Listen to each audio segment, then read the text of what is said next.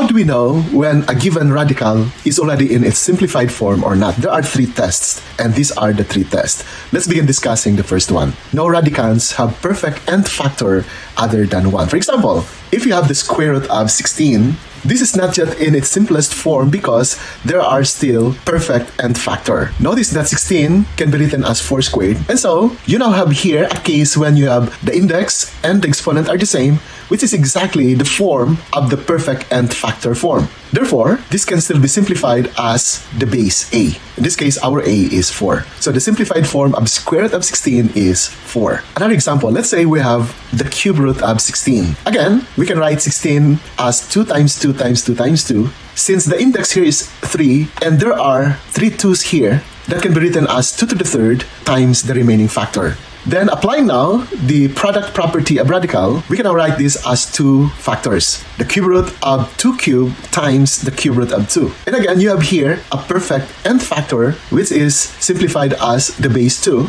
And just copy the cube root of 2. This is our simplified form, and this is the form that will help you easily add or subtract radical expressions. And so think of this as your prerequisite in order to perform addition and subtractions of radicals. Next example, let's say we have the square root of 400 m squared n cubed. What is its simplest form? 400 is a big number, so let's get its prime factorization. So 400 is 2 times 200, 200 is 2 times 100, 100 is 2 times 50, 50 is 2 times 25, and 5 is 5 times 5. So the prime factors are 2 to the 4th and 5 squared, and we copy the m squared. This n cubed we split as n squared times n, or n to the first. What's the reason? Take note that the index of the radical here is 2. So we want all these exponents of the numbers in the radicand to be divisible by the index of the radical. Since 3 is not divisible by 2, we split this as exponent 2 and exponent 1 because this n squared has an exponent that is divisible by 2. So to simplify this, we apply the product property, so we can write this as 5 separate radicals, each one corresponding to each of the factors in the radicand.